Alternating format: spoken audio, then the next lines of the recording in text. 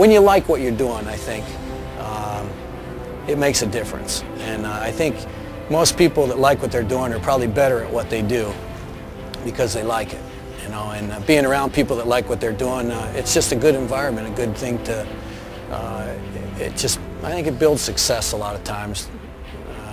Not just economic success, but, you know, things work better. Fishing in 1973. I remember just started talking to the trollers and talking to people and starting to learn, and of course the lure of all the boats in the water there was really really profound for a young boy, and it just was really neat. I started fishing while working on the boat as a tender when I was about 8 years old, and then we switched over to seining when statehood took away the fish trap. So 59 was the first year of seining, and been doing it ever since. Well, we all jumped in a truck one day and decided we were going to, actually I had a friend fishing down in southern Texas there, and went down to see him, and when we got down there we drew straws because he had room for one more crewman on board, and I won or lost. And anyway, I went out for 15 days. I got seasick for 3 days, and the first 3 days, and then after that I thought, well, this is pretty cool, being out on the ocean catching fish and shrimp, and I kind of fell in love with the water right then and there.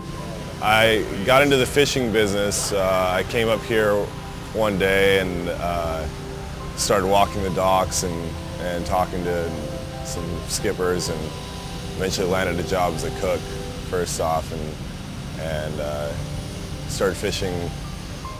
I finally met a guy, had a little boat and was just getting started, and put me on and brought me up here. I spent the summer seining with him, and I just thought it was awesome, loading the boat with salmon, and the way the salmon come in, and all the boats are loading up, and it's pretty exciting, you know, with the competition between the boats. You know, even a couple of minutes, you know, make a difference, you know, in hauling the gear, you know, to beat another guy hauling gear and then run back to the set and get the set out, and it was just cool. I just loved every part.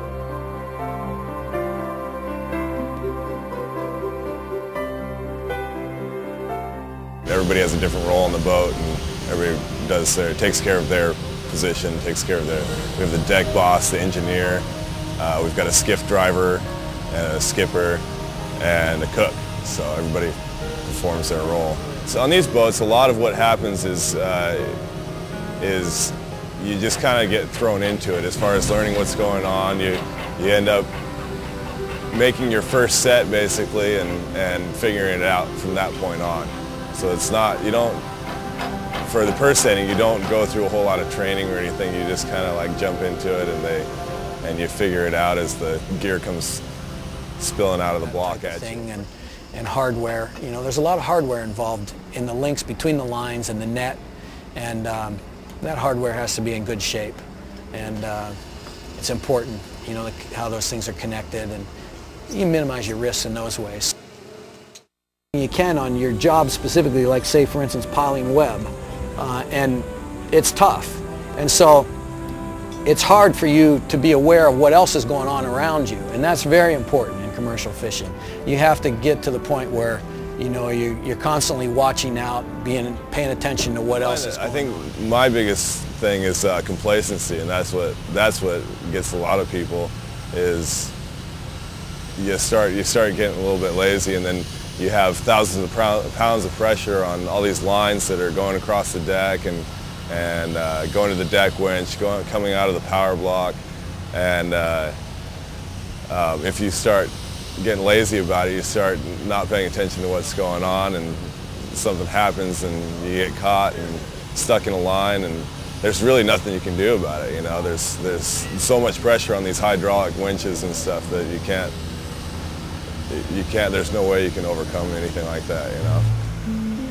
The winch is probably in seining, probably most people are the worst accidents, other than sinking or drownings, and people have gone down, but as far as working accidents have come from the wind. Accident waiting to happen because it wasn't functioning properly. The corner of my raincoat, about 1 inch, just the corner, caught under the cap. But it started here and went all the way up to here, and then jammed me against the deck, and started to pull my arm off. And this all happened in seconds. Dislocated the elbow, for one thing. It smashed it, so that it was all dislocated. And then it broke the bone here. And as it pulled around the winch, it pulled the main artery out. I really like the e-stop. We put it on last year. An emergency stop, this accident would have never happened. If I'd have had that emergency stop right there where I could have shut it off myself, it would have never happened. So e-stop would, you know, definitely be a good investment. They don't have to go through what I did, it'd be wonderful. I wouldn't wish what happened to me on my worst enemy. It's just not good. And bad things happen to good people. Victims never have a good day. And I just don't want to be one.